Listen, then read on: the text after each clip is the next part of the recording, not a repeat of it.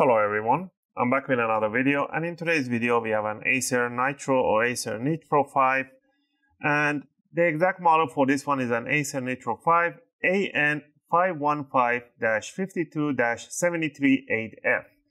And in this video I'm going to go over how you can open it up and how you can remove the battery or replace the battery.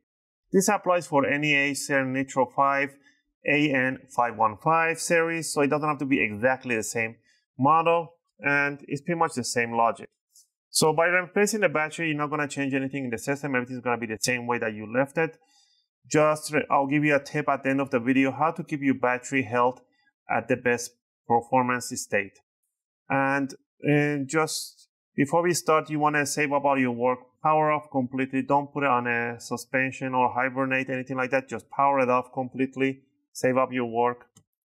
And you want to flip it upside down. And you will need a good screwdriver set. I'll recommend always iFixit screwdriver sets, as they have one of the best bids out there. You're going to use a Phillips #1. If you get the Pro set, they will include you with an opening tools and some tweezers. If not, grab a metallic guitar picks. Are really suitable to opening cases and covers. Alright, with these two on hand, we're going to get it started. So we're going to see a whole bunch of screws everywhere in here, even on the tiny service covers. You're going to remove all the screws. Even the one on the service covers, remove everything and keep them in one pile. All the screws are the same size and height, so don't worry about mismatching them.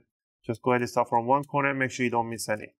Also, if you guys like my videos, if you find my videos helpful and helping you guys out, you can support the channel by clicking the like and subscribe. I'll greatly appreciate it.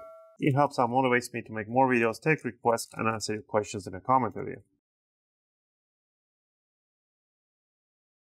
Alright, now that we remove all the screws, we need to remove the cover for the hard drive.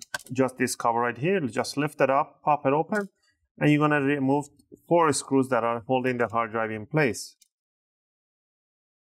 Once you do that, just lift up the hard drive gently, move it to one side like this, don't pull it too much, and then you want to pull this jack backward slowly so you don't pull it too fast, and move the hard drive.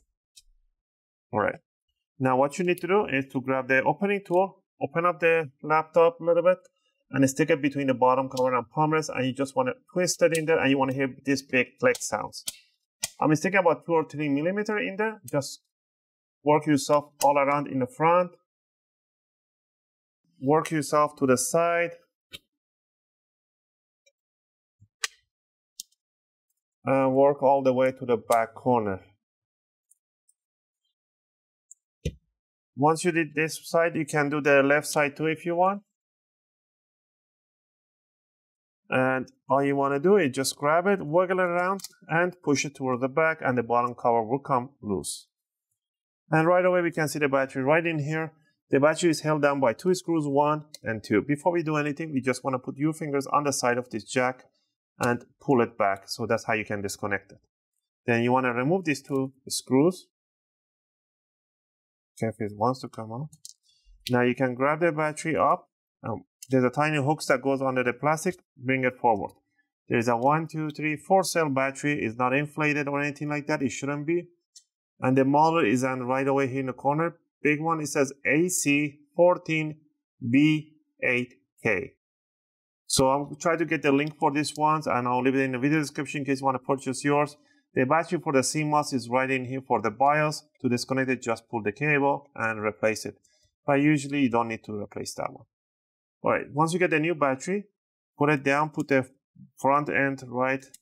Let me just put this one in there. Right in here. And bring it down. Put the 2 screws. And what you want to do, you want to bring the jack. The red cables have to face towards the right side towards the RAM, and the black cable has to be facing towards the fans.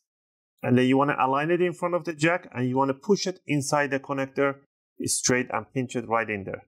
Once you're done with that, all you want to do, grab the bottom cover, bring it over, push it from the back end down, and push the side. I'm working on a flat surface, so I'm pushing it down straight.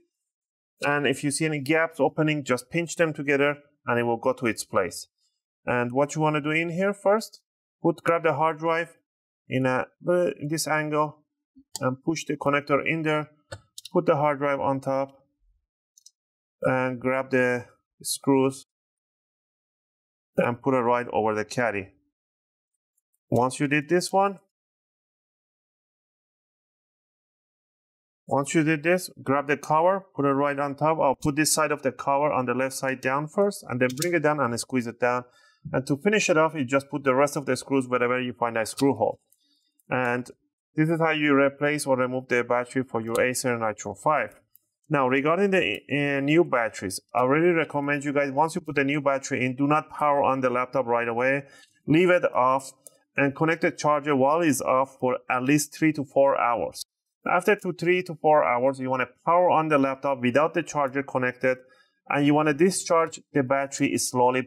Bring down the brightness of the screen down to 50% or 30%, and put some video. Don't put any gaming or anything heavy load. Just gently, you want to bring the charge down to 30-20%. Once it's down to 30-20%, you want to power off the laptop, and then you want to leave it charging again for another 3 to 4 hours. After 3 to 4 hours, then you can power on as you wish and use it the way you always do. This initial charge and discharge, it is very important for the new batteries for the initial usage. And you should be doing this process once every couple of months to keep the health of the battery at the best performance state. And it's called a battery memory. Again, I hope you guys like this video and helped you guys out. If you have any question or requests, please feel free to leave them in a video comment. I'll try to answer them as soon as I can. As always, thanks for watching, and I'll see you guys in my next video. Just gonna put the rest of the screws.